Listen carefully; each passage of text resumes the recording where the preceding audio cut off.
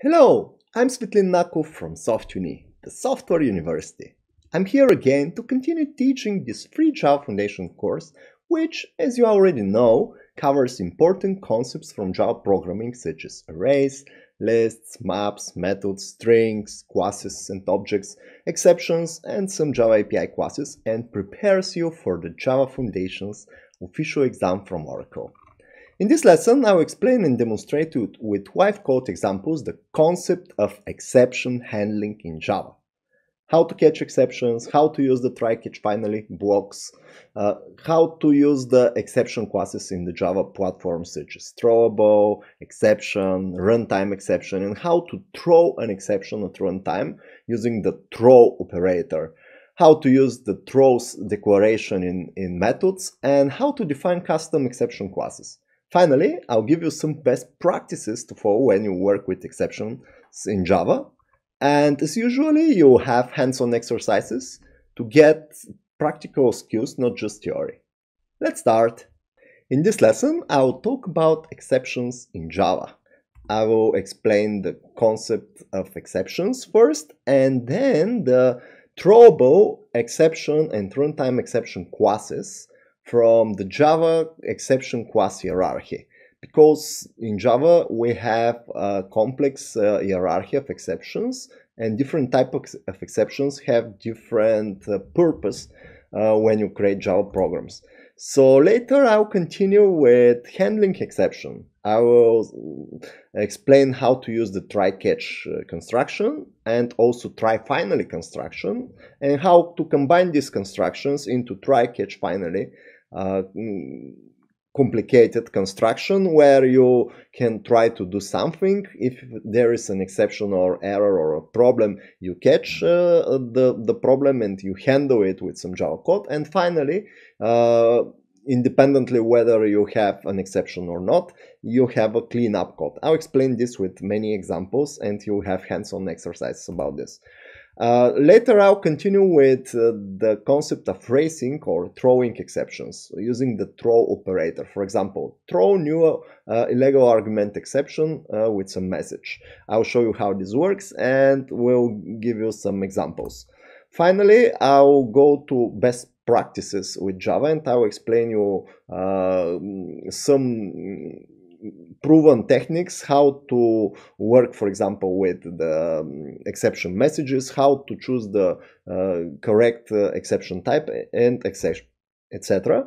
And I would explain with the demonstration how to define custom exception classes in Java, how to derive from exception or runtime exception, how to create constructor, how to hold data in the exception object, etc., etc., etc. Let's start with the first topic.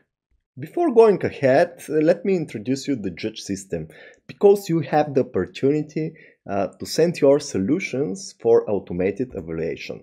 So you can test your code from this lesson and from the entire Java Foundations course, which I publish as videos in YouTube and at softuni.org, here at the SoftUni Judge system. So once you open this contest, you can click the practice button and we have here the lessons. So you can put your code here. For example, I'll give you one from the clipboard. You put your solution in this box, you click submit, the submission is sent, and you refresh here, and in a few seconds you have the results. So my problem is solved correctly, and I can even click on the details to see what happens in case when I have an error. So basically you can use this automated judge system to send your code for automatic evaluation and to know whether you have solved your problems correctly or not. So the next topic will be the main topic for this course. It's about what exceptions are. Let me start with explaining what exceptions are. Exceptions, in short, are notifications about some failed operation which was attempted to be executed, but it failed. For example, you try to read a file, but file doesn't exist, or you try to parse a number, but the string doesn't hold a number.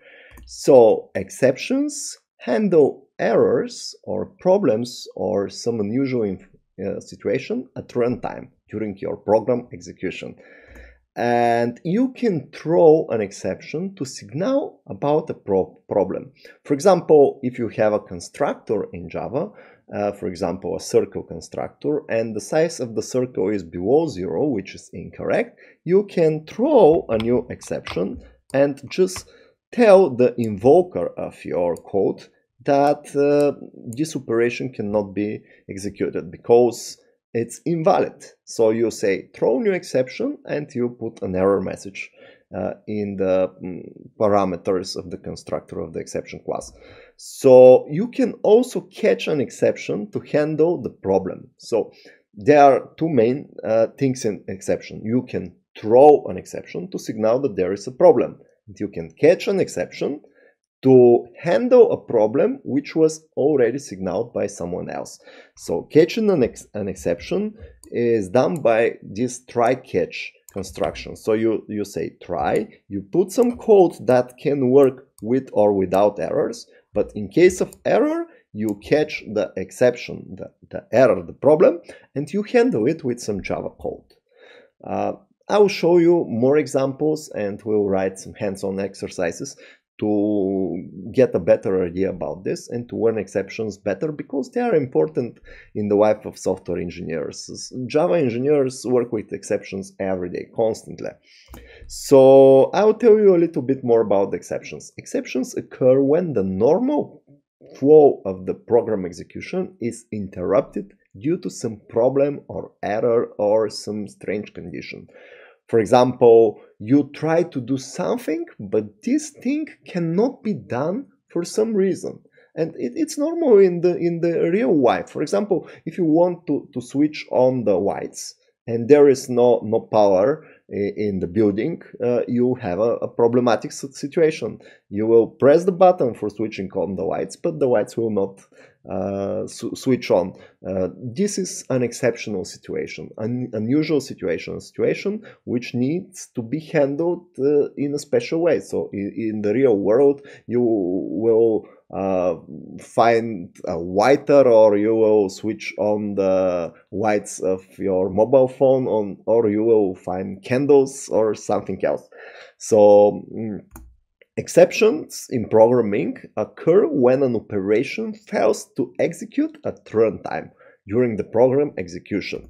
So an example is when you try to read a non-existing file, or you try to parse number coming from the user, but the text entered by the user is not a number. For example, you try to read an integer number, but the user writes his name's input. So exceptions allow the problematic situations to be handled at multiple levels. What does it mean at multiple level? It means that if you don't catch the exception, the invoker of your method will try to catch it, and the invoker of your invoker will also try to catch it. So exception can throw through the stack, can travel through the stack until they find someone who can handle them. So you are not obligated to immediately handle all your errors.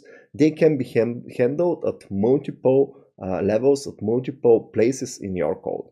This greatly simplifies code constructions and code maintenance. And once you get more experience, you will see how this works in action. So exceptions in Java hold detailed information about the errors. This is unlike languages like C++ and C, where you just get an error, something like error and some error code, for example, -30615, which is not explainable. In Java, you have an error message which tells, for example, cannot open file and the full file name, for example, or also a stack trace. The stack trace is something which explains at which line of your code the problem have occurred.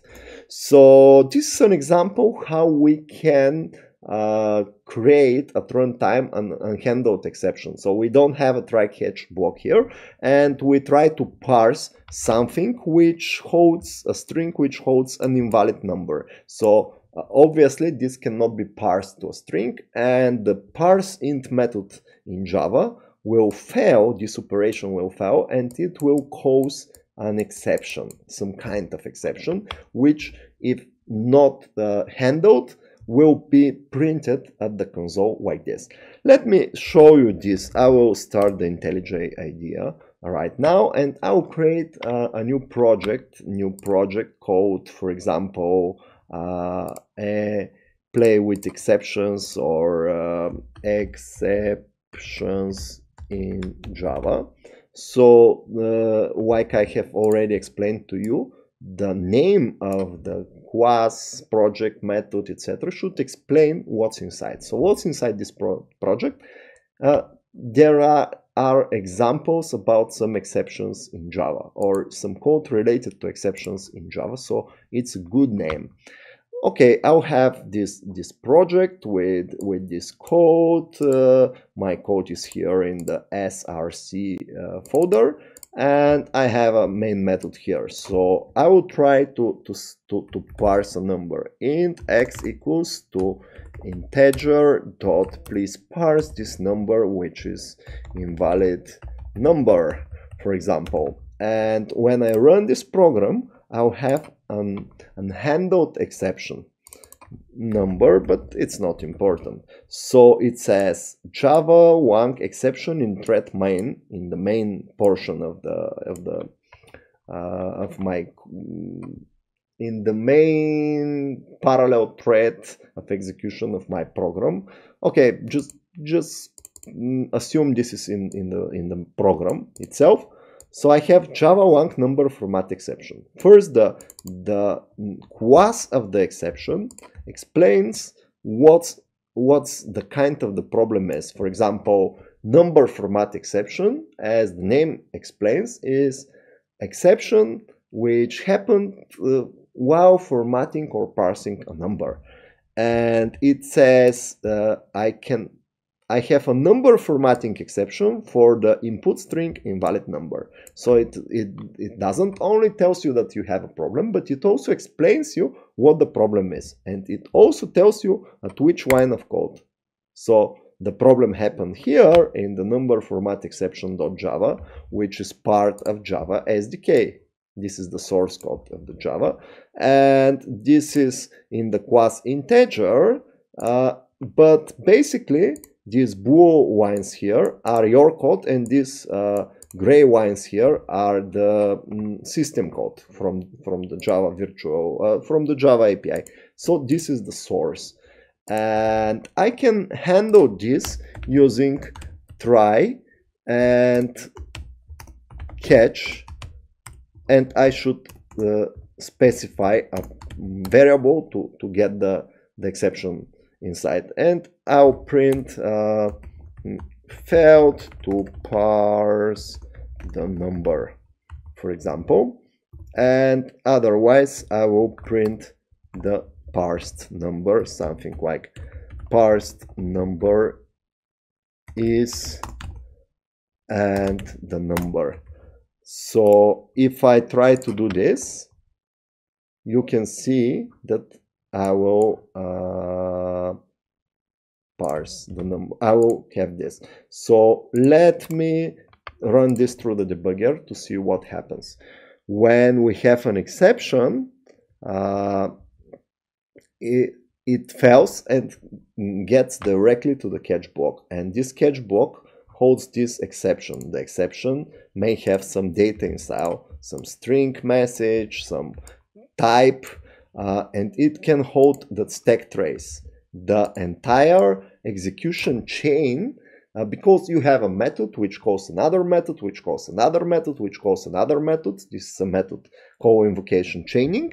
And finally, some of these methods throws an exception because he cannot do the job which this method should do, and you can catch this. So now you can this is the result. So if the number is valid, for example 20, everything will work as expected, but this should be is. Sorry for the typo. parse number is 20. So if I debug this again, I'll have something like this. Parse 20, this operation passed successfully. So I continue, and in the catch block, this code will not be executed. So this is how this works. It's quite easy. So exceptions hold error message and the stack trace. The stack trace holds the chain of invocations and the files and one numbers where the problem have happened. So you can trace this. When you have an exception like this, you can trace what happens. So what have happened is that we have parsed this, but we can tell the exception to print its stack trace, and we'll get this information. This is the stack trace. So we can see that the main method have code parse int, which have code parse int here, and at this line of code we have an exception, throw number format exception for input string. So this is how the things have happened over the time, and this is very, very powerful to find the main the root cause for your exception. So let's continue with the concept of the classes in exception classes in Java. So here we have this exception class, but this exception class extends throwable. You know already about from my previous lesson about inheritance in Java, and you can see that it derives from throwable, implements some interface. It's not interesting, but in this derives from object, because all classes derive from object. But the root of the exception hierarchy in Java is throwable. So exceptions in Java are objects. They are something which holds data. They hold message, they hold stack trace, they may hold other information. And the throwable class is a base class for all Java exceptions. So it's at the root of the class hierarchy, and it holds information about the cause of the problem, usually. An error message which holds the text description, and the stack trace, which is the snapshot of the stack trace at the moment. So we can tell, for example, please run x.print stack trace or x.stack trace. I can get the stack trace, which is an array of stack trace elements, or I can tell something like get me the message, and it will tell me the message, and even some messages can be translated to other language, for example, Japanese or German. But it's not a good idea. Basically, you should use English when you write in Java, because this is the international language which all developers will understand. So exceptions in Java derive from, as I already explained, Java 1 throwable. Java 1.throwable is the base class for exception, and the direct descendants from the throwable are error, which are internal error messages which are not expected to be called from the program because they don't appear at normal circumstances. For example, this is when you run out of memory, or when the Java virtual machine crashes internally for some reason, or when the stack is overflow, etc., etc. Examples are stack overflow error or out of memory error. These are some kind of unexpected and let's say unpreventable fatal errors. You can't do anything. You can just print, okay, I have an error, and that's all. You cannot handle these exceptions. So they are called errors. And the other class of exceptions are the derivatives of exception. So they are used for exceptional conditions that user programs can handle and should, in most cases, catch. Examples are, for example, arithmetic exception. When we have some problem working with arithmetic calculations, with mathematical calculations, or IO exception.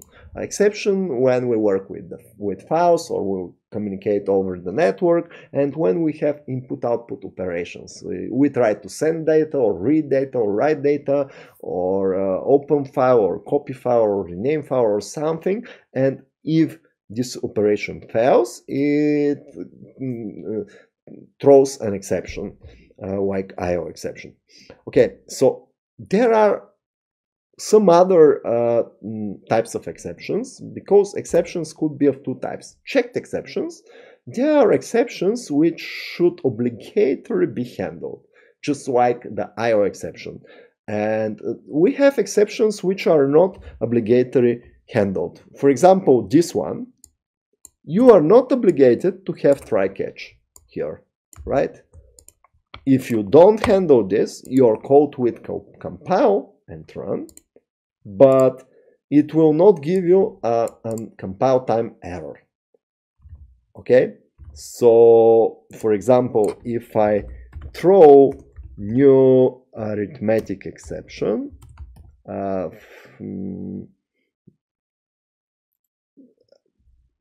failed, for example, to divide by 0, for example, if you do this, this code will compile. So if we run build the project, it will compile correctly without errors. I'm sorry, this is from the previous task, but if you compile this code, it will compile without errors. Do you see? Okay, so it build finished, but if we run this code, it will crash at runtime. Okay, but if we have IO exception, see what happens. This code will not compile. Why? Because this is a compile time exception. This is an exception which obligatory should be called. If you don't have try catch, this exception cannot be thrown. So your code will compile only if you have try catch. This is a kind of programming style which tries to save you from problems. So you are obligated to catch the exception, otherwise, or I can here, because I don't know how to handle this, I can just print it at the console. So now the program will compile, because this IO exception can run, is called, is in try catch block, but it fails again at runtime. This is what I have written. So checked exceptions like IO exception are exceptions that should be obligatory handled. They are checked by the compiler during the compilation, as already demonstrated to you. So they are also called compile time exceptions. This is an example. We try to open a file and to read from the file with file and file reader, and this code will not compile unless you use a try catch block. So because you don't catch the IO exception and file not found exception. So I will import this file reader here without enter. This is Java IO file reader, and I will have this file also. But do you see here unhandled exception of type Java IO file not found exception, which is derived from IO exception. But basically, you are not allowed to open a file without handling the situation when the file doesn't exist. In Java, this is forbidden. And this is a kind of defensive programming style. This is how Java works. So this code will not compile. You cannot run this code. You should either say throws IO exception, which means that this method does not want to handle this exception, and it throws this exception out of this method to the caller of this method. So now I can run this, and because this file does not exist, I will have file not found exception. The system cannot find the file specified. But here we have file reader, which opens the file, which tries to do some sequence of method invocations, but finally it will find that the file doesn't exist and will throw the exception. You either should say try catch block and catch IO exception IOX, for example, and IOX.print stack trace. You either handle yourself with the try catch block, or you throw the exception class out from the method. Otherwise, your code doesn't compile. And this works only for these checked exceptions. When you open a file, you're obligated to catch IO exception. But when you parse a number, so if you have, for example, int x equal to integer dot parse int of some number, this can throw exception, see, throws number format exception, but this number format exception extends illegal argument and extends runtime exception. When an exception class extends runtime exception, it's not obligatory to handle the exception. This is called runtime exception. But if this throws file not found exception, which is a kind of IO exception, which extends exception, not runtime exception, which extends throwable, you are obligated to catch this exception. So basically, we have two types of exceptions, checked and unchecked. Checked exception derived from system.exception and unchecked exception derived from system.runtime exceptions. And these checked exceptions, you are obligated to handle them or declare them as with throws. Unchecked exceptions, they are exceptions which are not quite fatal, so you should choose, you optionally handle them. You are not obligated to handle them. So this is the important thing which you should know about Java exceptions. This is a part of the exception hierarchy. So as you already know, all objects in Java derive from from Java 1 object. And the throwable class is in the base of the hierarchy. It derives from object, but all exceptions in Java extend throwable. And they can be errors or exceptions, which can be runtime and IO exceptions. So these are the so-called abstract classes. They are not abstract, but they are not usually used directly because errors are some internal problems in the Java virtual machine. All these errors are something which may happen at runtime, but you don't have much control over this. This is something, for example, out of memory or internal error in the Java virtual machine or something like this. These are the user exceptions. These are exceptions which your code or APIs that you use define. So they are runtime exceptions, which are, let's say, non-critical, and you are not obligated to handle them. And other exceptions which derived from exception and don't derive from runtime exception, like IO exception and file not found exception. And for these exceptions, you are obligated to handle them. So these are the checked exception, and these are the runtime exceptions, and these are the errors.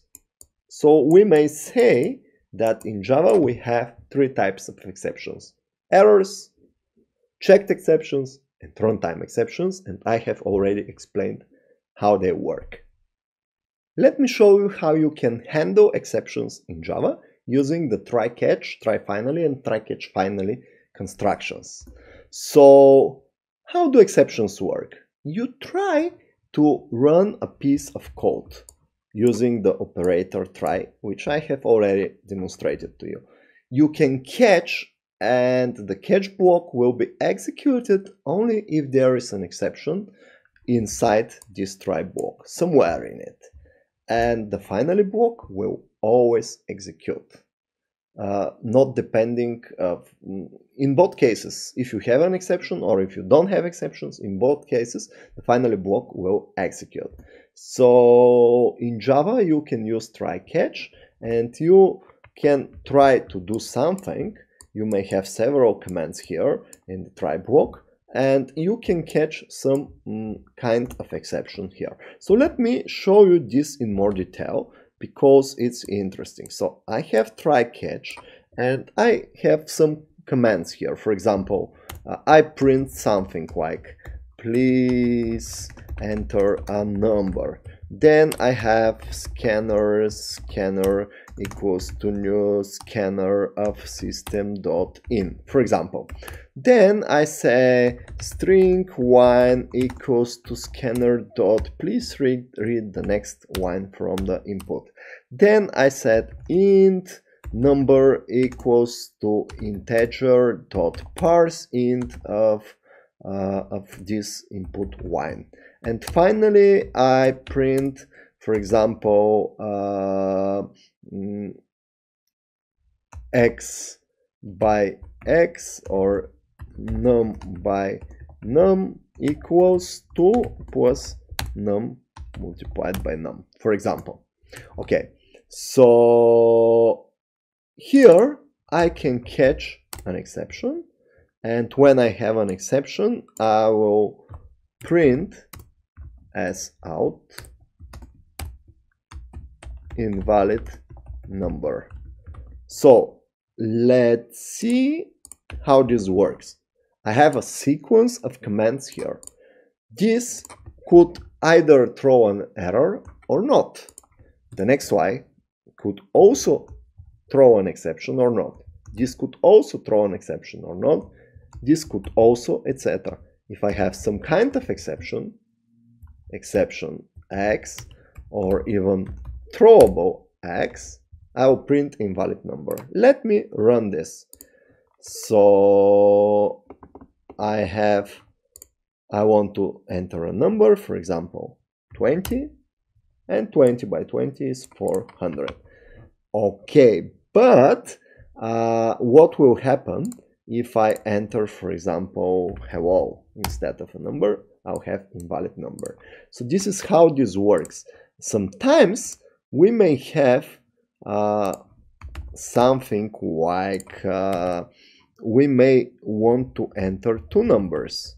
I'll show you this one.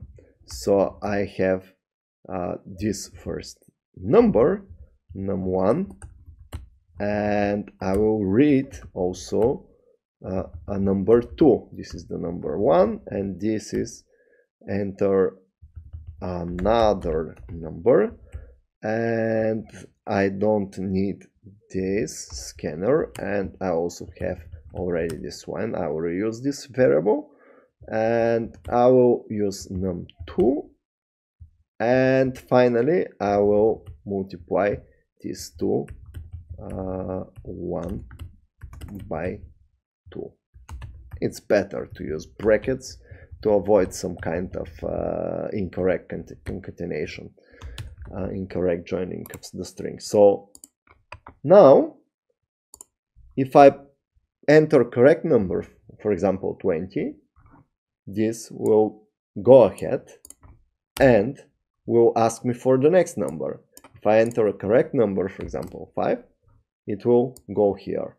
But if at some point I execute invalid operation, this code will here fail, and it will go to the catch block in case of an error. For example, if I press, for example, x20, which is not a number, here it will not ask me for the second number. So exceptions stop the program execution immediately, and they try to find a handler.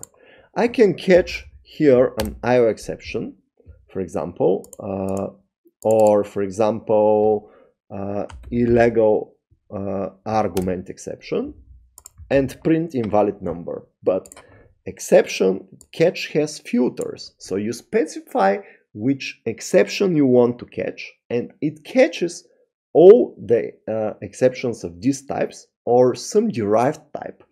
So now this will not be handled correctly, because integer.parseInt will throw format exception, which is not a kind of illegal argument exception. So see what will happen. If I enter invalid number here, I still have illegal argument. I'm not right. So number format exception, it extends an illegal argument exception. Okay, I'll catch something which is not the correct one. So here you can see that if I catch the base class, the parent class, it also catches the derived classes. Okay, but I'll enter some kind of exception, for example, array index out of bounds exception, which is not related to parsing. Parsing does not throw this exception or some derived type of this exception.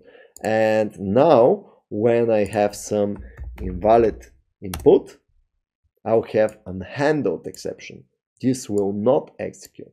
So I can have even multiple catch blocks. So invalid number is the first, and the second could be, let me show you and I'll explain it later. So if I have, for example, illegal argument exception, I'll print invalid number and I'll print invalid index out of bounds. So the idea here is that during the execution of all these commands, I can either have this exception, and this is the exception handling code, or this exception or some of its derived classes, and I have different handling code. So here, if I have, for example, string array wine parts equal to wine.split by space, and I want to parse the first here of wine parts. Okay, if I don't have a space here, I will not have this, and this will be array index out of range. Let me show you. So now I try some number, for example, hello, and hello will fail by invalid index. Why? Because I try to read this. Okay, let me show you this through the debugger. So I enter here hello, and I have this one parts, which is an array of 0. It has position 0, but it doesn't have position 1. So if I try to execute this with F8, it goes here and it goes to this catch. Okay, so let's debug it again, and I'll press here, for example, hello space 20. So the first part will be this, and the second will be this after splitting by space. So what will happen here?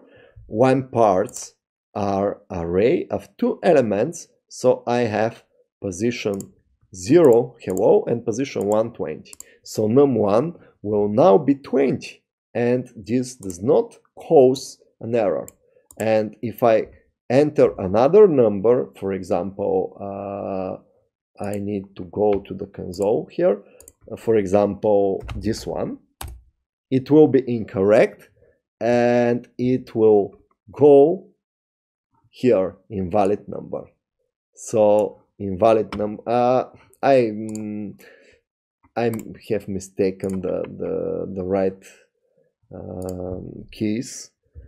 for example, if I have x20, this will go like this. If I enter another, for example, something invalid, and now F8, it will go here. See, it didn't go in the first catch block, it went to the second catch block. So we may have multiple catch blocks, and we may also have something like this. If I have extract method, refactor, where is the refactor in the menu? Refactor, please extract this method, play with numbers. So this method can handle only one of the exceptions, okay, and the other will be left for the invoker. So that's why I told you that exceptions can be handled at multiple levels. So here I can have, let me check what's in the clipboard. I can have this catch block here and like this. So this method tries to do something. In case of illegal argument exception, it will print invalid number. But in case of array index out of range, it will do nothing. So this method will fail. Let me show you what will happen.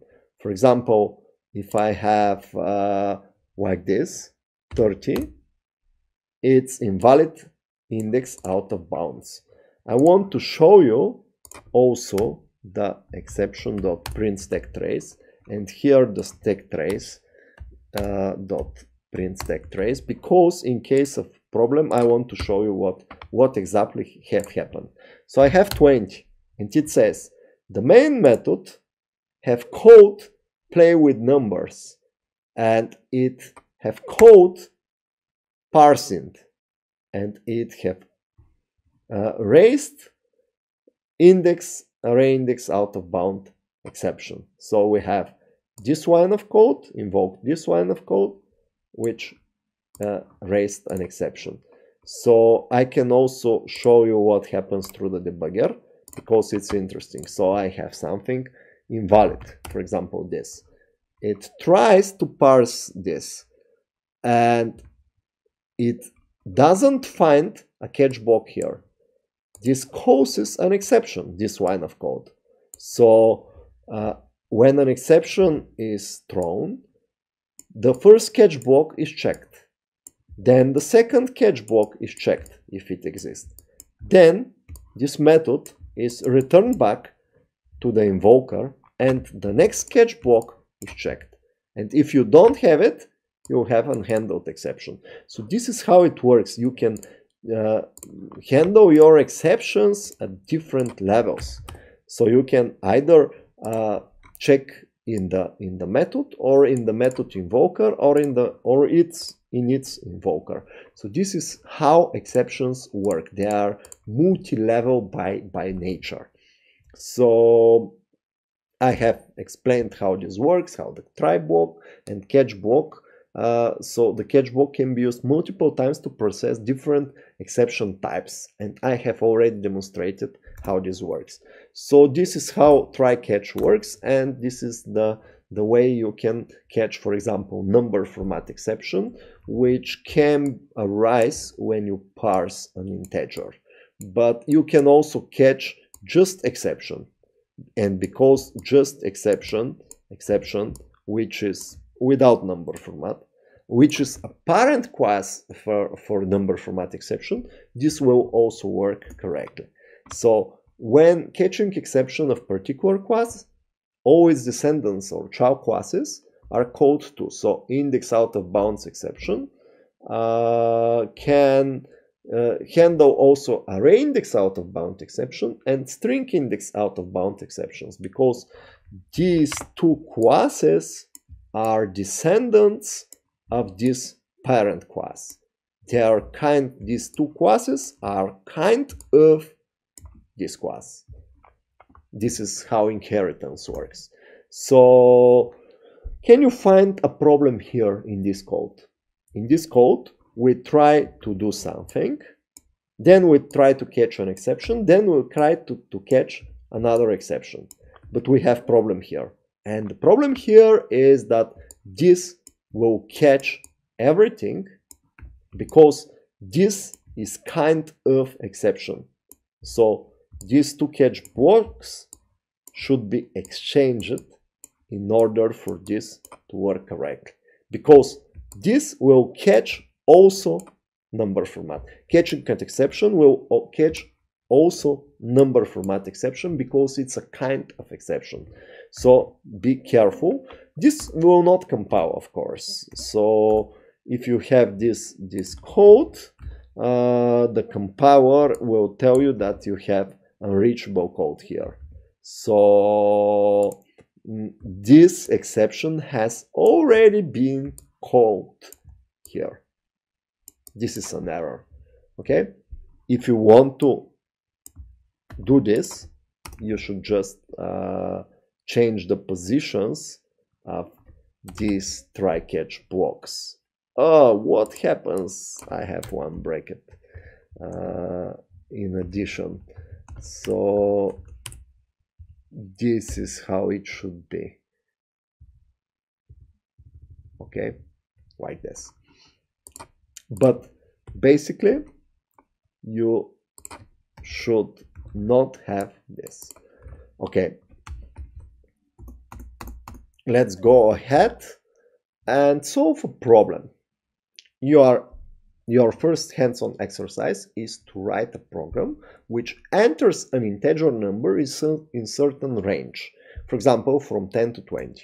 You first read the range, and it consists of two integers, start and end, and the first is the smaller.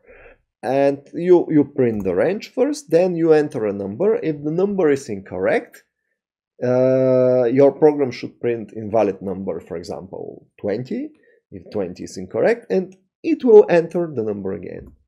And finally, when you enter a valid number, it will print valid number.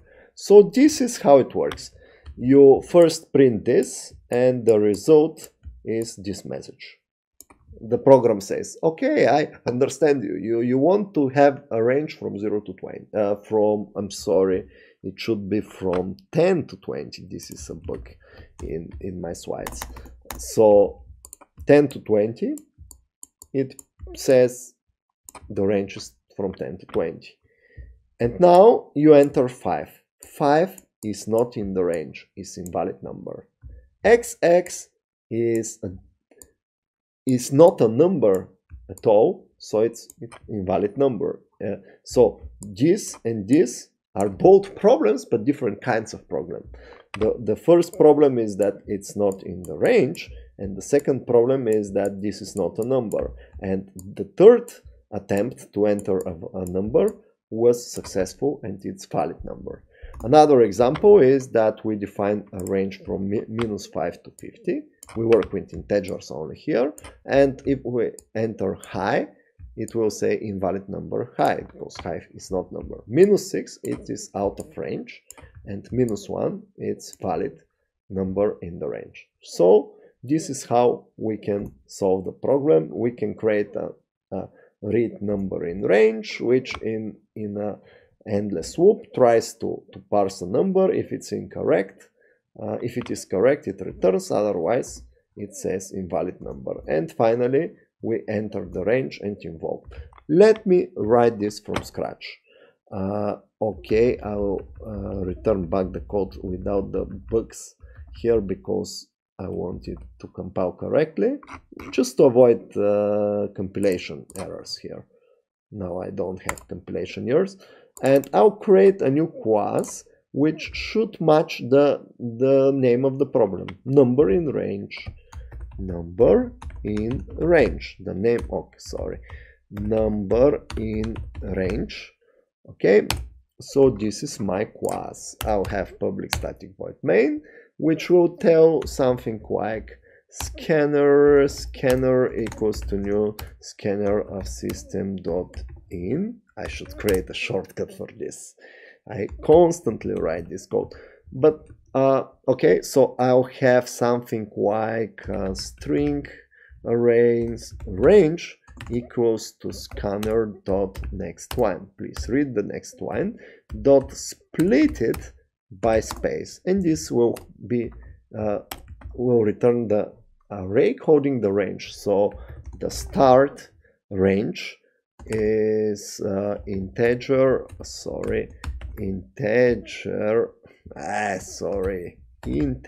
dot parse of the range at position 0. So if I enter, for example, 20, 50, this will be range of 0 after the split, and this second will be range of 1. Okay, so I have at the same way end, which is range of 1, and now I can just print the range plus start plus dot dot dot plus end plus this, something like this. Let me check whether this works correctly. It's not finished, but let me check it. From 100 to 200. So the range is from 100 to 200. Let me check this. Okay, works correctly. So later I need to read int num equals to read number in range from start to end, and it will also need the scanner, because the scanner is the source of where we read the numbers. And after we read this number, we'll print valid number and the number. But what will happen if the number is invalid? This will read it again. So this method will do something like while true. If you want to create a loop and you don't know when the loop will stop, you just press type write true, and you will break at the time when it should stop. Okay, so here I will do something like this: string input line equals to scanner dot please give me the next line from the input, and I'll try to parse this. So I'll try and int number equals to integer dot parse of this input line, and in case of incorrect, of some exception here, I can even have an exception, this one here. In case some of these commands fail, I will press something like invalid number, and this input line. Oh, this will not gonna work. I should return it back, because I will need this in input line. Okay, but if number is in the range is bigger than start or equal, and in the same time the number is less than or equal to the end, then this is a correct number and I will return it. Correct number, so, or valid number, so I will return it. Otherwise I should print that it's invalid. So I should say, for example, else this is invalid number because it failed, it's out of range, and this is because it's out of it cannot be parsed. So we may have two different reasons for having an invalid number, and this will work correctly, but I can also improve this like this. So because in both cases we have this, I can move this here. Sorry, I clicked the incorrect key on my keyboard. I don't need this, because if I don't have return, if the number is not valid and if I don't return from this method, it will go here. And here in the catch, I should say that the number is invalid. So I will print an error. And after I print an error, the loop will repeat because it's while true, and it will ask me again about reading a number, about another number. So let me show you whether this works or not. I'm not sure. So please enter a number, for example, a range, for example, from 20 to 30. So I want to enter a number, for example, XXX, it's invalid. -1, it's invalid because the range is invalid. For example, I will enter also 25.5, it's invalid. 31 is invalid, but 30 is correct. And the program finished. So if I have from -10 to 10, so -11 is invalid, 11 is invalid, but 5, it's okay. Looks like this works correctly. So let me go ahead and check this at the judge system.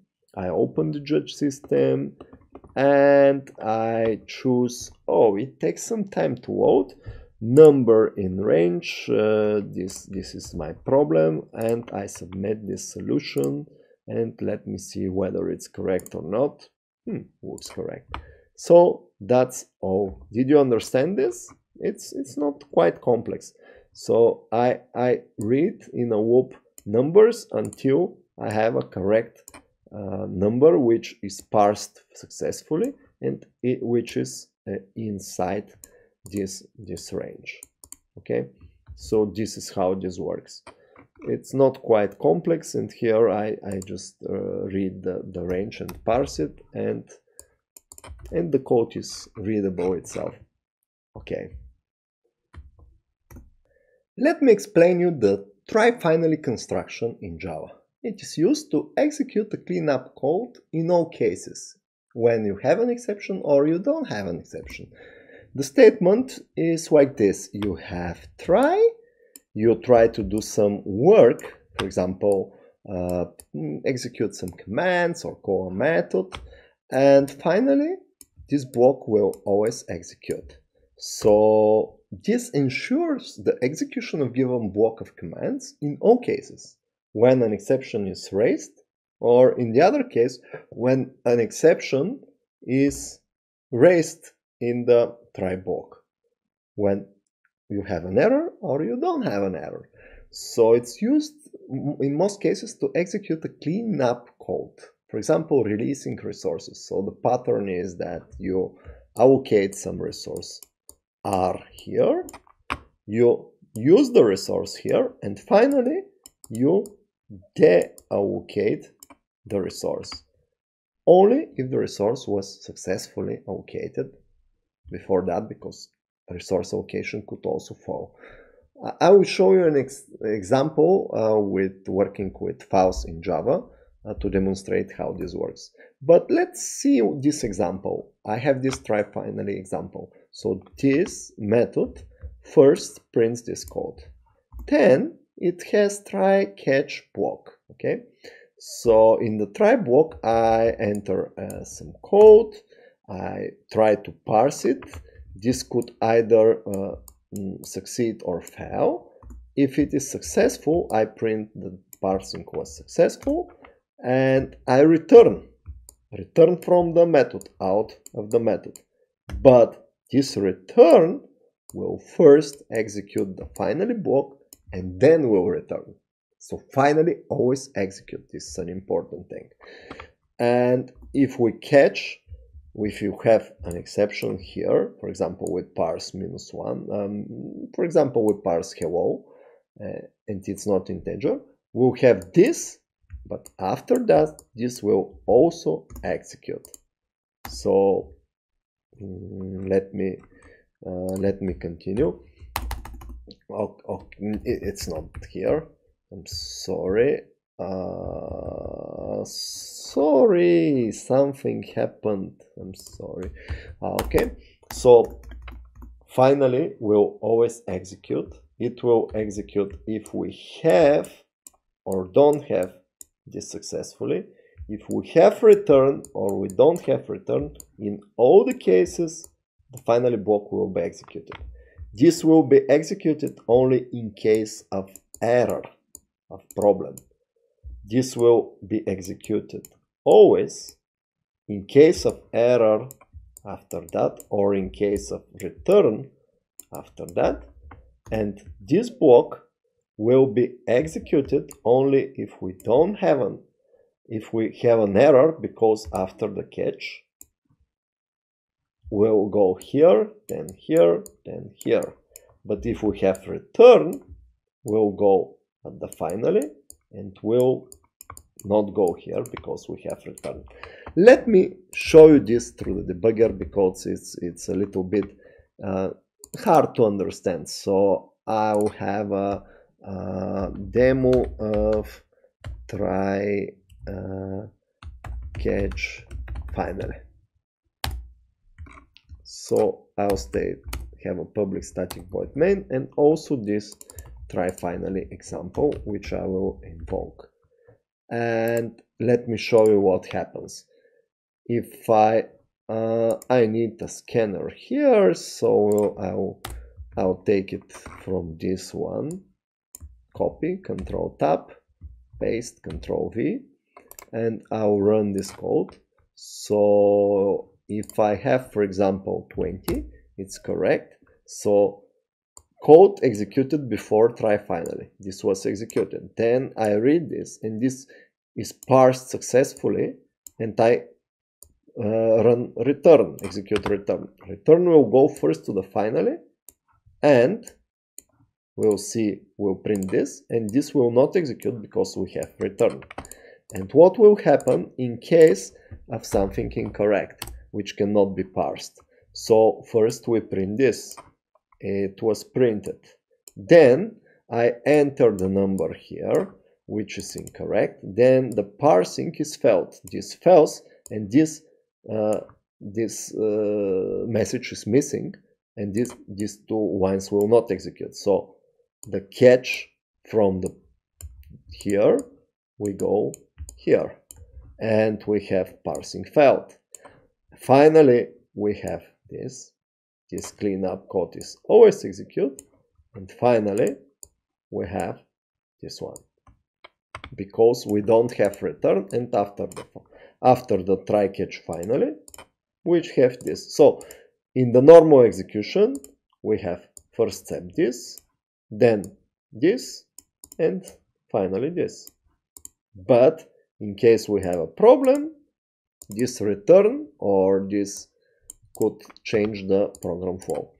This is how the try catch finally works. Let's continue learning Java exceptions. The next topic from my lesson is about throwing exception. When you use the throw keyword in Java to signal the invoker that you have a problem and you are unable to execute the operation which you are trying to execute. So throwing an exception is created by a statement like this. Throw new, the exception type, because this is an object. You create a new object and you obligatory put an error message inside. So when you throw an exception, it's important to throw the correct class name and correct error message. I will show you how this works. So exceptions can accept message and also cause a nested exception, because one exception can be caused by another exception, which can be caused by another exception.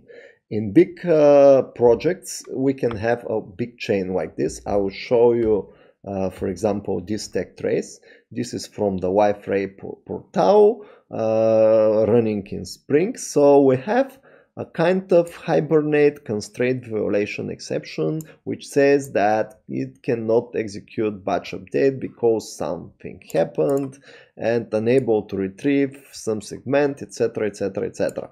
But this is the stack trace. You can see that how many methods were called from one another until this exception was finally called. This method were called by this method, by this method. So this is how exceptions work internally. You can handle the errors at different locations in your code. And this exception here is caused by another exception, this nested exception, which says that you have duplicated entry for some key in your database, which is caused by another exception, which says that you have something similar. So this exception was called and was thrown again here, which was called here. So we have a chain of exceptions which are nested one inside another, and we have a very long stack trace. This is the example I want to show you. So if we catch an exception like this, we do something. We catch an exception, and we want to throw another exception and to send this exception as an explanation, to nest it. Why we want to do this? Because we want to work at different levels of abstraction. So, for example, parser for medicine information could throw exceptions like invalid recipe, invalid medicine, something like this. It cannot throw exception like index out of bounds. So when an SQL exception happens or index out of bound exception happens, the medicine library will catch it and will throw another exception from his own classes.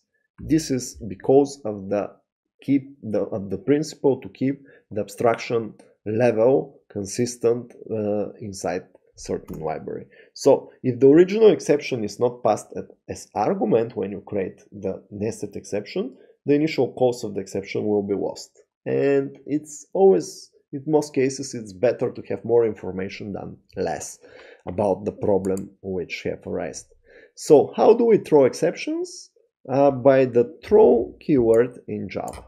Like this, if it is used to notify the calling code in case of an error or unusual situation. When an exception is thrown, the program execution stops immediately. We have seen this, how this happens, and the exception travels over the stack until a matching catch block is reached to handle it. I have explained and demonstrated this already to you, because when you have an exception, the program execution stops, and the runtime engine of the Java virtual machine tries to find a handler for this exception. If it didn't find it in the current method, it will check in the invoking method, and in the invoking method, etc., etc., etc., until it finds it. Remember how this happens. If this method doesn't catch the exception, it will be checked here, and then here, and then here. So we can have a very long sequence of methods, and none of them catch the exception. So we catch the exception somewhere else. So unhandled exceptions which are not called anywhere, they just display an error message at the system console, something like this, and the program crashes, the program stops. This is how it works. Exceptions which are called can be rethrown because we have an exception object and we have a command to throw an object. We can either throw new something, or we can try existing object that we already have. So this is called rethrown of the exception. So sometimes we catch an exception, we do something, for example, we print an error message, but we cannot handle the exception and we rethrow it. We just want to notify the user that there is some kind of problem, but we cannot solve this problem.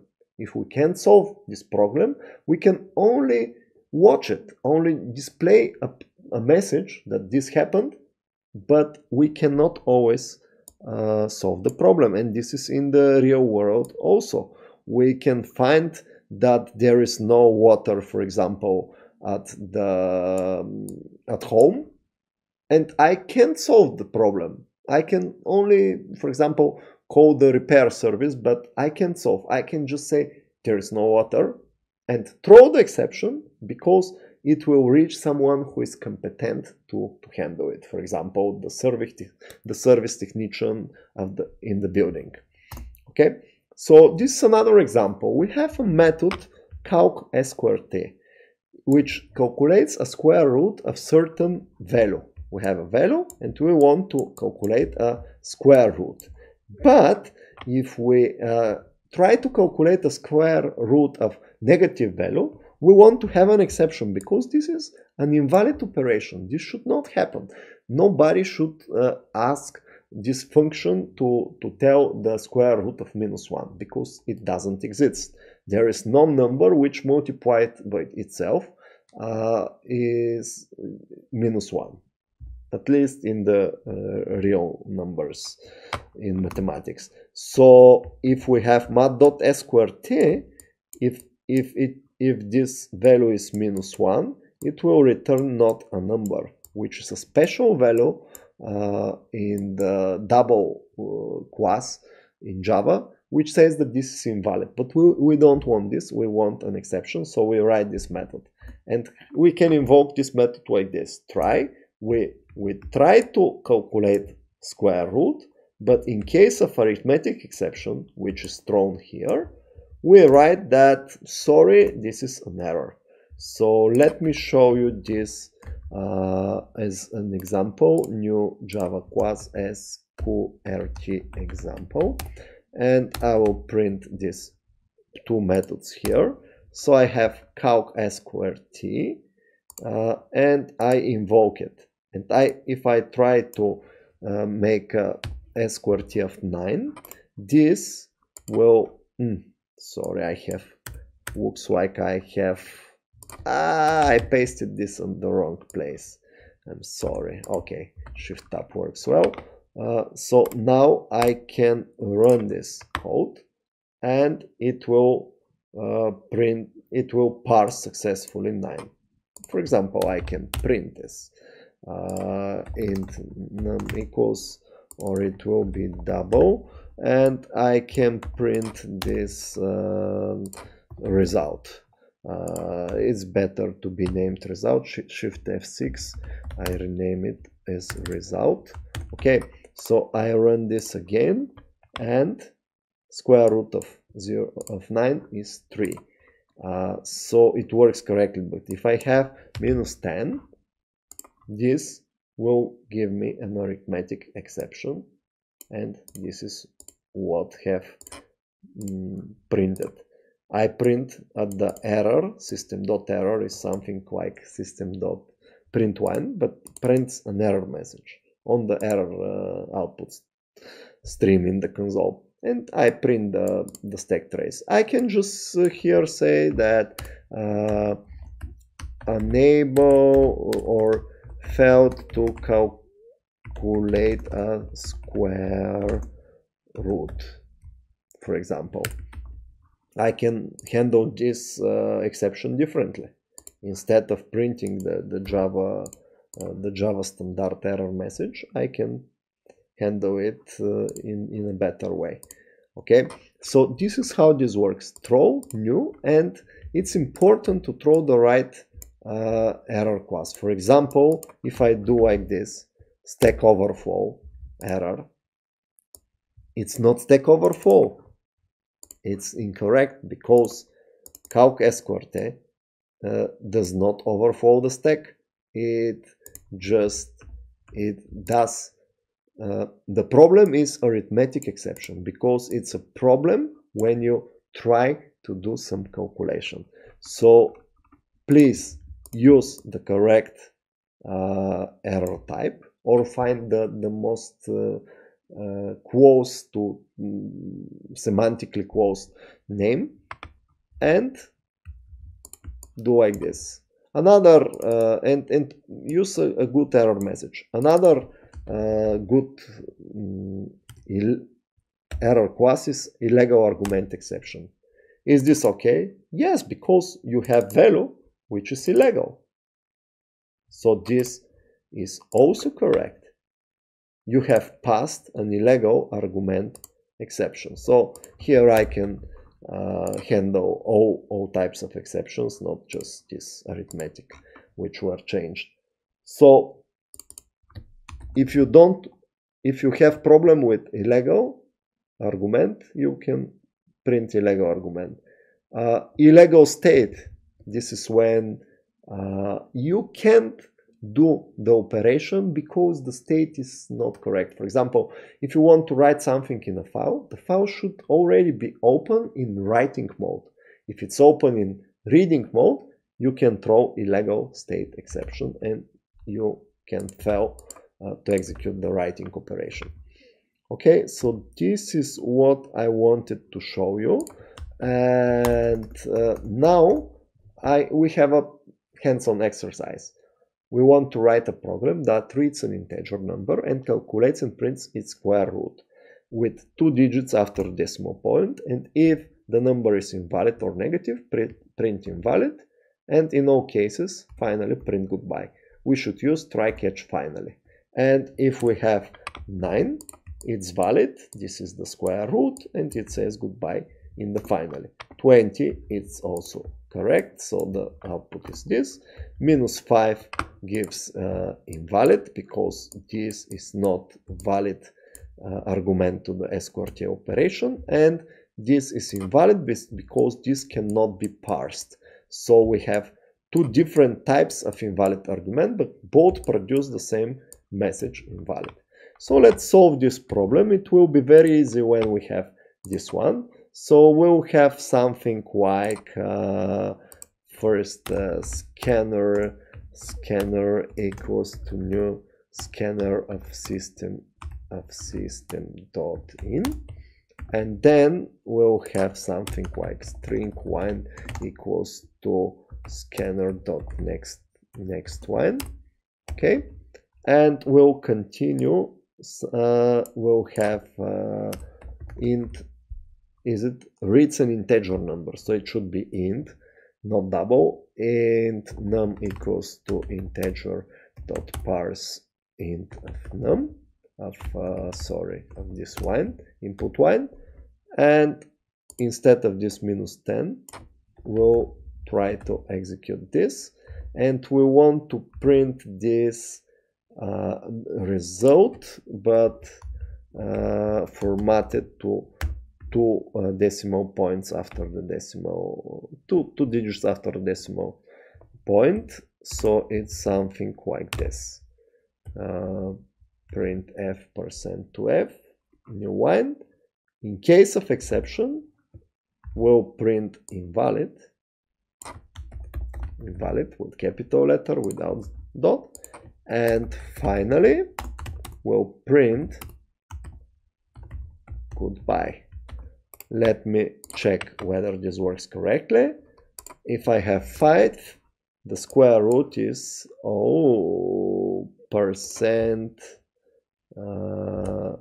dot to f. I have a mistake. 2.24. If I have 9, it's 3. If I have hello, it's invalid. If I have -20, it's still invalid. If I have 1.5, it's invalid because we work with integers. This is by the problem statement.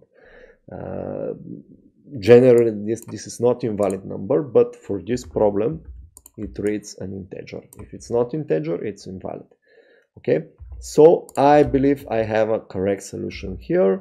So I will go and I will submit it here in the square root submit, it's sent, and I will wait a bit to have my results. Looks that this submission have passed all the tests. I can see the details. For the input is 9, and this is the result. For example, here the input is XX, this is the result. This is how the judge works, so I'm happy that I have solved this hands-on exercise, and I highly recommend that you solve it yourself as well. Let's continue with another feature of Java, the throws in method declarations. This is a way to force the invokers to handle certain exception types, and this is how it works. Normal method declaration could declare throws and some kind of exceptions or several exceptions that it could throw.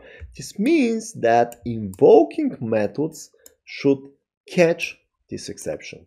If you have throws, this means that the invoking method should catch this exception. It's a kind of obligated to catch it. So this is how it works. Here I have a method which reads a text file, and we send the file name. So we create a buffered reader, and we open a reader which reads this file with a file reader. So file reader is something which opens a text file and can read it char by char, and buffered reader is something that can read line by line from this reader. And there we have nested readers, and you know about string builder from my previous lesson. It's a class which can concatenate strings in a loop, and we have something like this. Please read the next line, and if it's not no, which means that the file have finished or the stream have reached its end, please append to the result this line and also append an empty line, or this is just /n. But system.line separator, it's better because it will work correctly in all environments, in Linux, in Mac, in Windows, on your mobile phone, etc. And we have also try finally. We have try, so we open this reader. If it's open successfully, you should finally close it. If it failed to open, this will throw an exception, and this code will not execute. So if we have an error during the reading of this file, we should finally close it. Why it's important to close a file? Because if you don't close your files, they will remain open and you will be unable to work with them. I will show you. Now I have this PowerPoint lesson, this one. So it's open in my PowerPoint. If I want to delete this file, this will be file in use. If you fail to close a file, you cannot deal with it. I cannot rename this file because the file is in use. Do you see what happens? So because this file is still open in Microsoft PowerPoint. So if you fail to close a file in case of error or in case of the normal execution, until your Java program terminates, it will remain open. It will hold resources, and it may block other programs from using correctly this file. So files should be closed in a try finally instruction. So, but the thing that I wanted to explain here is this throws exception. When you have the main method which reads the file, currently I will try to read the source code of this program itself, it can catch IO exception, and it is obligatory. If you don't have this try catch, your code will not compile. I will show you this. I don't want to write this code one by one, so I will copy it because I have already explained this, and this will be code, for example, text file reader example, for example. This will be the name of my code. and this is the read text file. I need to import without enter these classes and the IO exception and the file reader out enter. So I imported these classes from the Java API, and this is my code. I declare buffer reader and I do this reading. I already explained how this works, and I will have the main method which will do something like this. It will invoke the file and will catch the exception.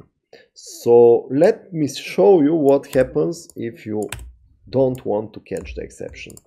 See, it says read text file, and read text files throws an IO exception.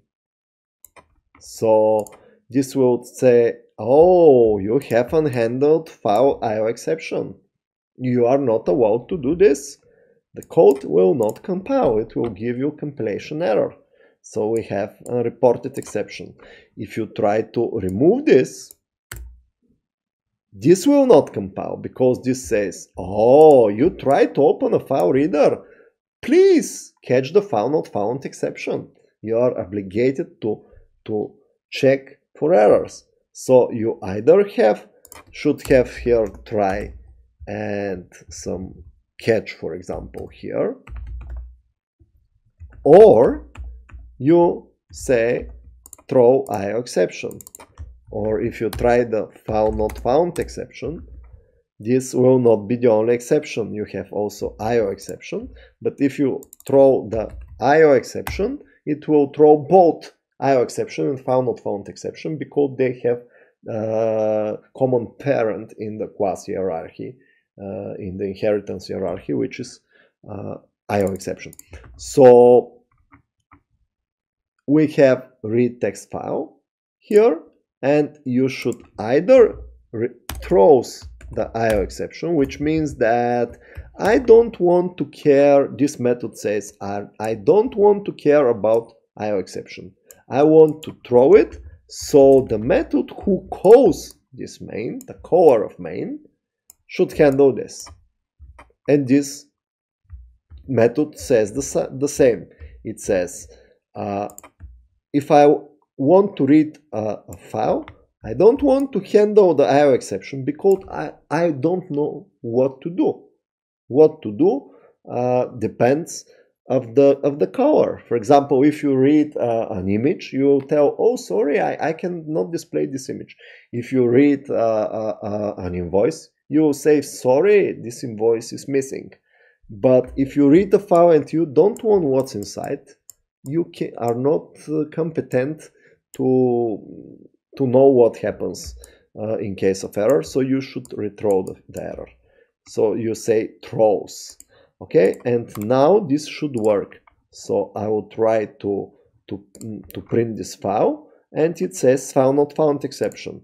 So this method calls this method, it calls the file reader, and the file reader calls the others, etc, etc, etc, etc, etc. And finally we have this. So I will copy Shift F6 this .java, and in case I don't have an error, this will be the result. I will read the code.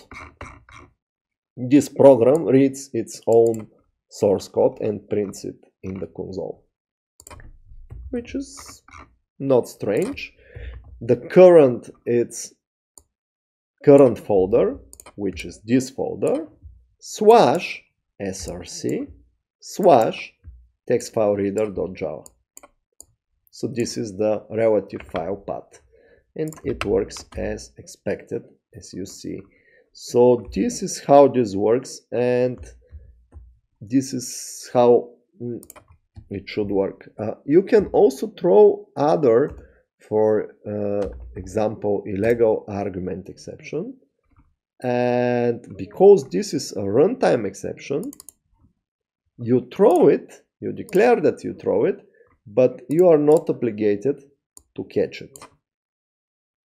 So it's a little bit complicated. If an exception is checked, it extends exception, and not runtime, not runtime, you should always either throw it or handle it with try catch. Okay, this is about the throws. Let me go ahead. So this is an example, and I have already demonstrated all of this to you. This is another example how we can throw from the main method. For example, we are trying to read a file, to write a file, to create a file. So create text file example, and we have public static void main here, and this code, so we use a file writer, which is a class which can open files, for example, this file in the current folder, example txt, and I can write something, but see what happens. This says, oh, you should handle IO exceptions. So I either should do like this, try catch IO exception, and print something like failed to write the file and the file name. It's correct to do like this, file name, and to have the file name, because failed to write the file, it's not a good error message. Example.txt. Okay, so here I have the file name, and here I can print what file was unable to be created. It's successful, so I have this file. I can write several things. So I can have a empty line here, more text, and another text. So if I run this code, it will override this example. Okay, it should be example. This should be like this, but it's not important. So I have example here. I will delete this one, and this is okay. But if I have some illegal, for example, this is illegal in Windows, it will fail with an exception. Example, it doesn't work as expected, but I can do something like, for example, X. This will fail because I don't have this drive. Failed to write file this, and I can also print the stack trace for more details. So it's failed because the system cannot find the path. X colon slash does not exist. Also, here I should have try and finally close, because in case this write fails, the file will not be closed. So the correct way to implement this is with the try finally. This is the better way. The result will be the same, of course, and it is like this, which is the same as the current folder slash this, and it will write this file.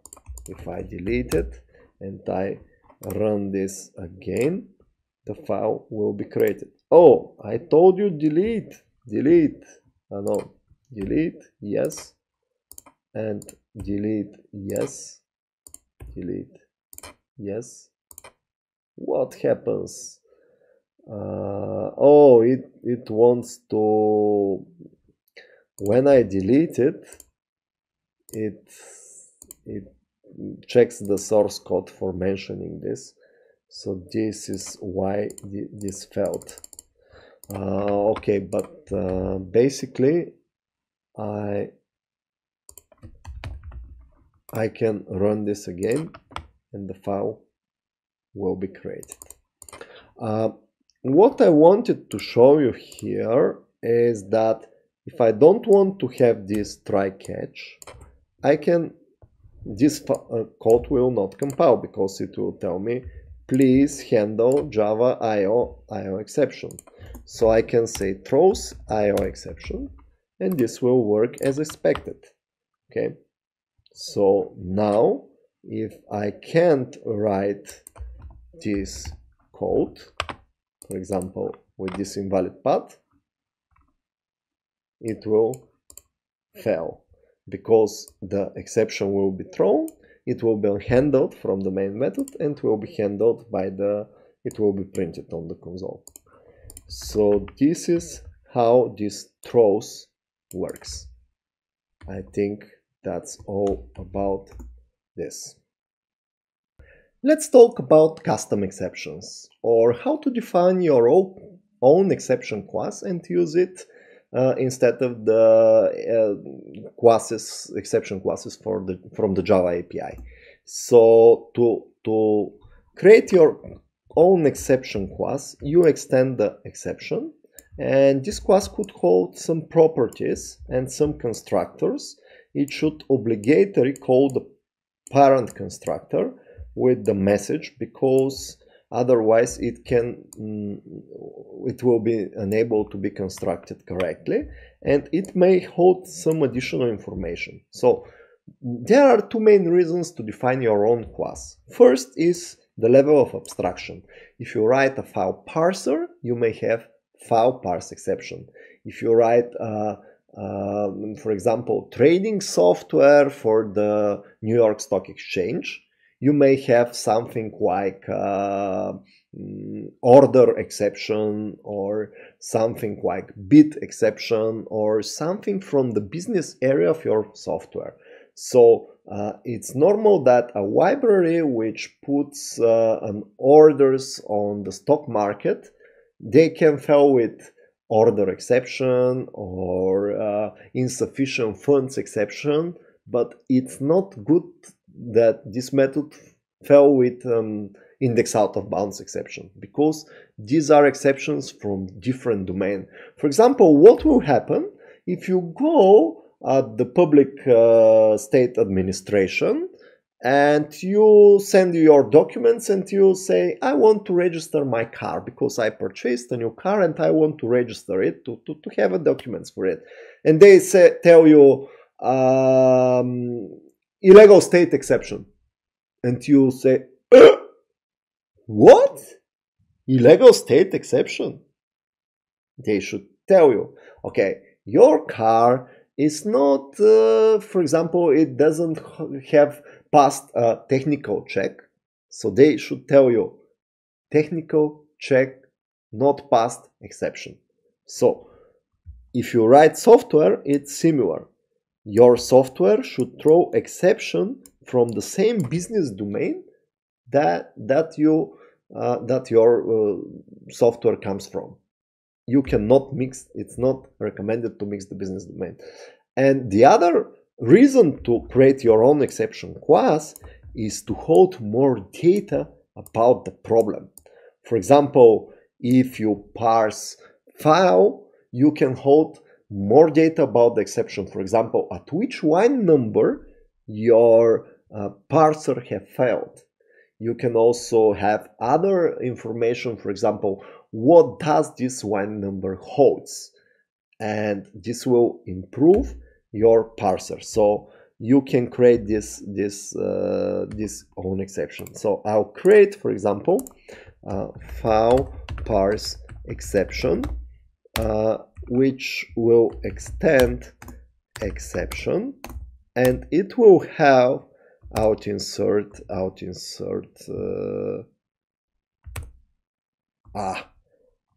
Why this doesn't work? Out is okay. Generate out insert. It fails for some reason. Constructor with a message. I will need a message, and this is super. But this class will also hold string line number, which is of okay, it's not string, I'm sorry, it will be int, and it will hold also private string when text. And now I'll have this wine number as parameter and string wine text, and I'll have this dot wine number equals to wine number, and this dot wine text equals to wine text. And in the message, oh sorry, wine, and when I construct the message, I will also print something like plus wine number plus the wine number and wine number and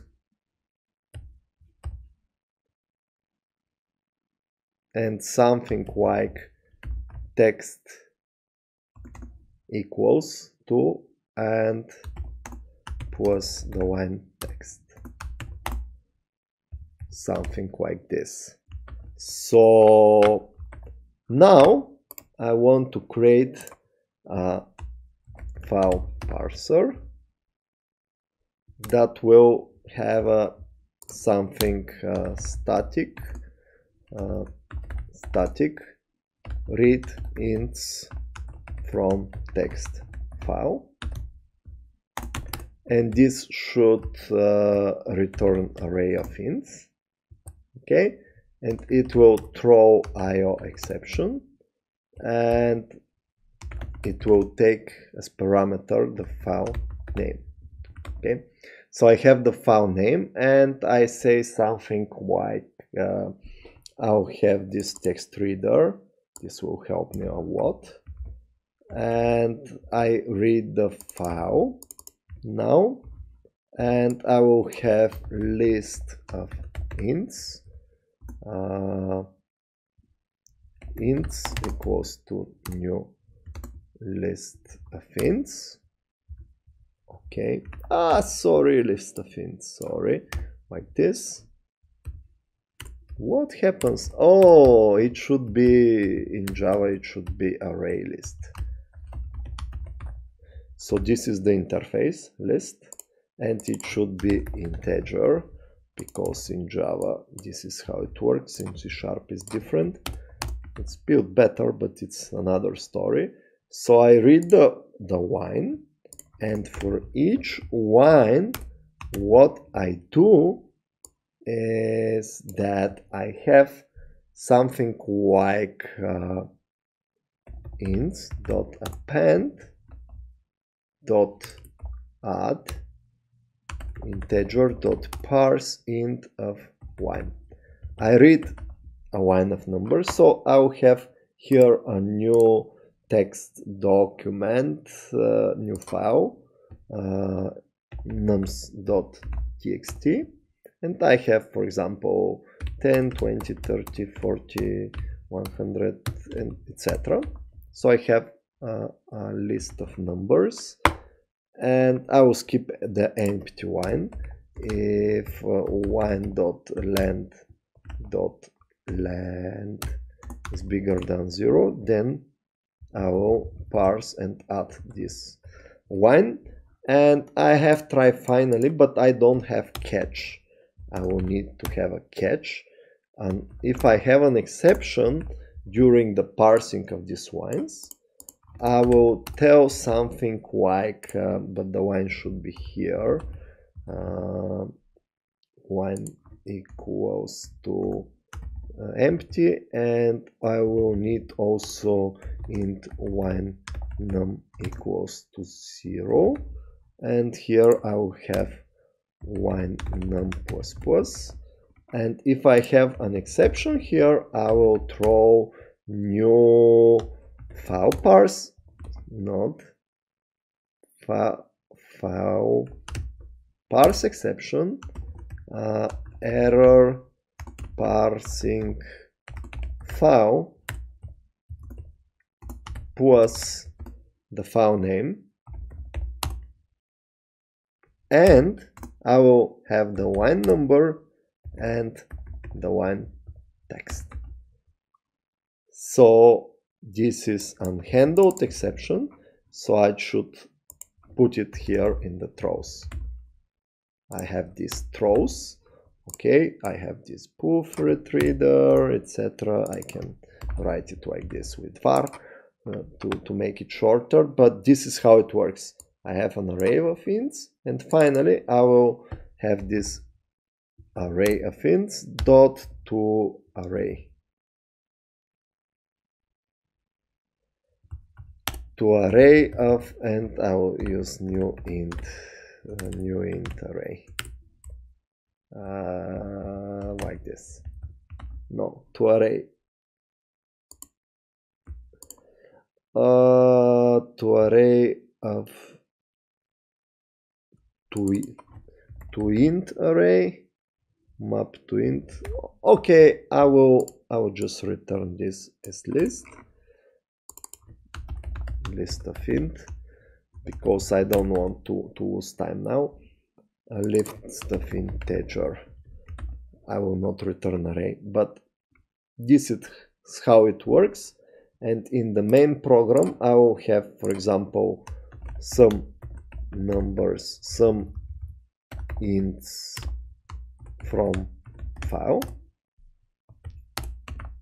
and this will tell something like file parser dot reads ints from text file of ints.txt, okay, and this will return ints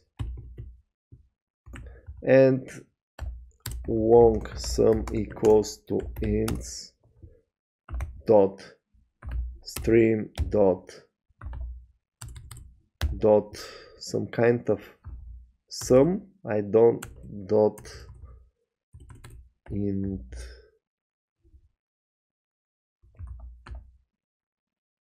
okay, I will say something like long sum equals 0 for int x of ints, sum plus equal x, and finally I will print sum equals plus x. Okay, I want to read. So see what happens here. I don't handle IO exception and file parse exception, so I'll handle both. Throws IO, or I will say just throws exception, because I will throw all the exceptions here. And let me check whether this works correctly or not. Build rebuild solution. What happens here? I don't have x, I need to print the sum, and I want to print the sum. So it says the system cannot file ints.txt. Ints, because it's nums.txt.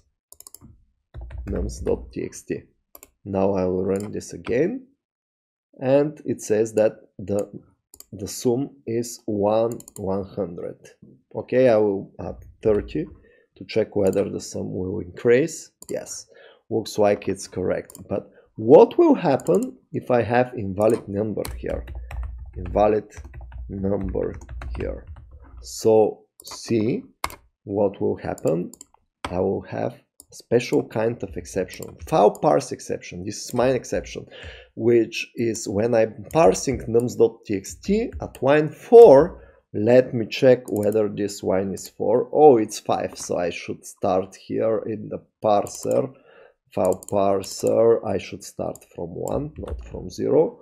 I will run this again, and now it will be at line 5. If I open this, I'm at the 5, and the text is invalid number here. Do you see what happens? So this file parse exception explains what the problem is. It should even be like this to have a better explanation. So at the line 5 we have this, and even when we catch this exception, we can access the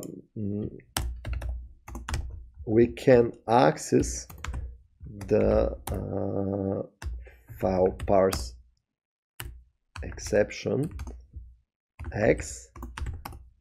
We can print error parsing, and we can also print the line number because we have it.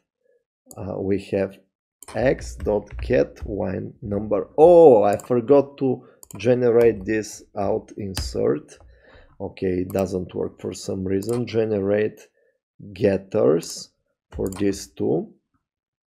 Okay, and I now have a getters and dot get line number.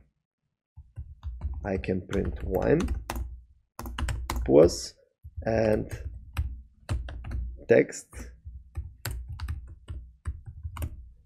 incorrect text, which is x dot get text.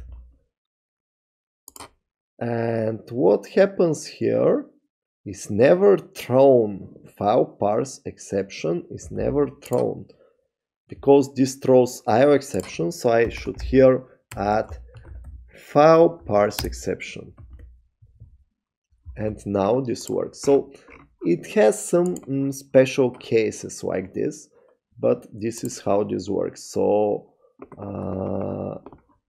if I have this file parser, it goes through the lines and sums the numbers. So in the sums int from file, I want to sum this, and this runs as expected. nums.txt invalid. Oh, I think I have changed the file. Where is it? File parser.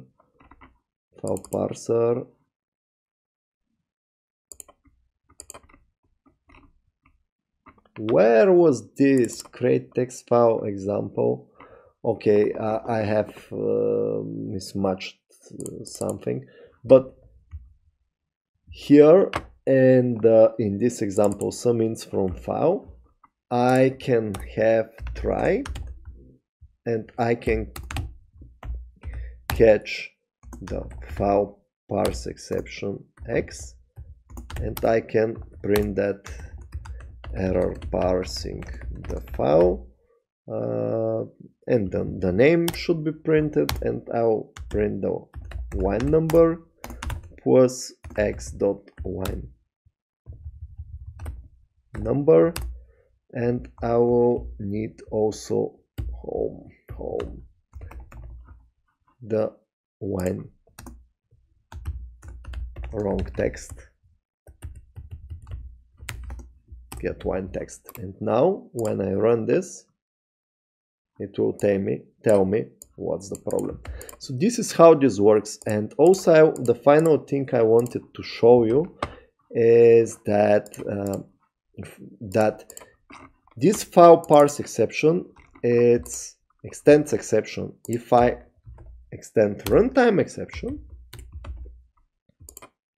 you will not be obligated to throw it. So you can have IO exception here, and this compiles correctly. I don't catch this exception. I catch only the IO exception, and this method can throw file parse exception, but it's runtime exception, so I'm not obligated to catch it, and this will work correctly. But if I change this to be an exception, now I'll have a problem, because file parse exception is obligatory and it should be handled. So I either use try catch or I just rethrow it like this. And if I fix the problem here, the sum will be correct and this exception will not be raised. So that was what I wanted to explain you for the customs exceptions, and this is a similar example. Okay, let's talk a little bit the best practices when we're working with exceptions the right way. When you use the catch block, begin with the lowest exception in the hierarchy, because otherwise the code will not compile. If you catch exception, all the exceptions, you cannot then catch arithmetic exception, which is lower in the class hierarchy. Continue then with more general, etc. Otherwise you will have compilation error. Each catch block should handle only this exception which it understands and expects, which means that you should avoid handling everything, because handling everything is not something you can do. For example, here in this file parser, the file parser cannot handle anything. What will happen if it handles here Stack Overflow? Can it work correctly? No, because if something happens here, for example, parse int can throw a number format exception. If we have number format exception, we'll have a parse error. This is also better. If we catch throwable, this code can be misleading, because if this line of, if we have out of memory exception, it will be also thrown. So the best way to write this code is like this, to handle the more specific exception, not the more general. Another way, common exception types in Java. When we have an application and it works with no, it will throw no pointer exception. For example, like this, I will show you here. I have string s equals to no. If you try to print the s dot, for example, length, it will print a no pointer exception. Do you see? Another popular exception is illegal argument. For example, you want to create an array with -5 elements. If you want to access an array at index 20 and it has only 5 elements, you will have array index out of bound and string index out of bound. They are both derivatives of out of bound exception, which is their parent class. Number format exception, you know it very well. When you parse numbers, integers or decimal numbers. Arithmetic exception is when you try to divide by 0 or some interesting arithmetic problems. Class cast exception is when you try to perform an invalid cast. I will show you this one. For example, I have a string and I want to cast it to integer. Integer I equals to integer. Please make from this string an integer. This will be class cast exception and this will not gonna work. This will even not compile, but at runtime, for example, if you have object O equals to s and you want to cast this object to integer, this will not cause a compile time error, it will cause a runtime error, which will tell you that if you try to print I, it will tell you that this cast is impossible. It tells you no. Why it tells? Because it's no, but if it's okay, no is also valid for integers, but if you put here hello, you will have a class cast exception. Okay, IO exception, you already know it. it's related to working with files, with the network, or with some communication between processes, etc., etc., etc. And when throwing an exception, you should pass a good explanational message, a message which should make obvious what the problem is and how to solve the problem. For example, I was unable to parse this file. I have an error at this line. For example, if we have a file holding 10,000 of lines, it's very good to explain where is the problem, and not only you have a problem and exclamation mark. So this is a good explanation message. The size should be an integer in the range from 1 to 15.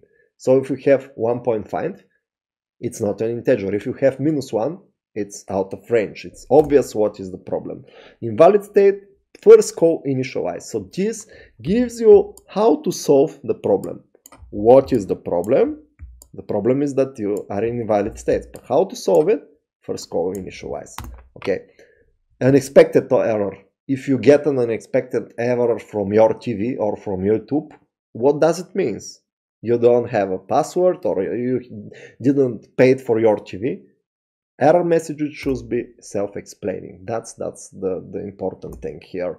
Error messages, exceptions could decrease application performance, so be careful and do not throw exceptions in the normal program control flow, because sometimes this can slow down your program. So if you are in a high performance application, beware.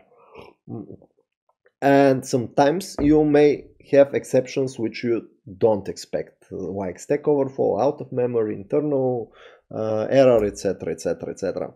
So that was all of my topic today about exceptions in Java. I hope you enjoy it, and please make your hands-on exercises, because learning programming is only possible by doing. So you should write code, you should create all the examples that I have created for you. They should pass through your hands, otherwise you will learn nothing. You will just listen, but learning is done by doing. So in summary, exceptions provide a flexible error handling mechanism in Java. You can throw exceptions which stop the program and signal for a problem, and they can be called through the try-catch constructions. And when the catch filter specifies the exception class, and if you catch an exception, it catches also the derivative classes for this exception. So try, catch, and throw is something that you should know, and unhandled exceptions crash with an error message. This is when you have throws in your main method, or you don't have try, catch, and you parse, for example, invalid number. And try finally ensures given code block is always executed, and it's used to release resources, just like when I close the file. When I open file, I have try finally, and in the finally I close the file to ensure I deallocate the resources when I have an exception or not. So that's it. Did you like this lesson?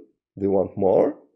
If so, go at SoftUni.org, register, and you will get access to all the free code lessons from Nakuf and SoftUni. Subscribe to my YouTube channel to get notifications for new videos, code lessons, and other coding videos, because you will get access to the free code lessons. You will get help from the mentors if you register at SoftUni.org. We have a private chat for the members only. It's also free, and you will meet other learners and discuss with them. So it's all free, so please join now. SoftUni.